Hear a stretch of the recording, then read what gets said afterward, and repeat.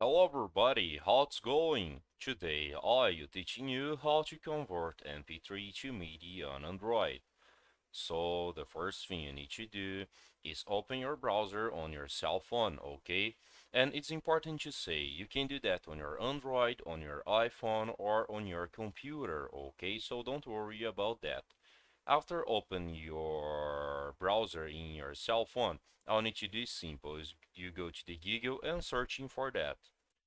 MP3 to MIDI, okay? After that, you need to find that site here, okay? Theavenue.com, in my opinion, is the best site to convert that type of file, okay?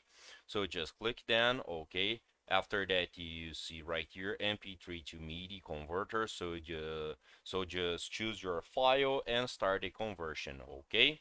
So I hope I can help with this video. If you like it, don't forget to subscribe in your channel and hit the like button. See ya.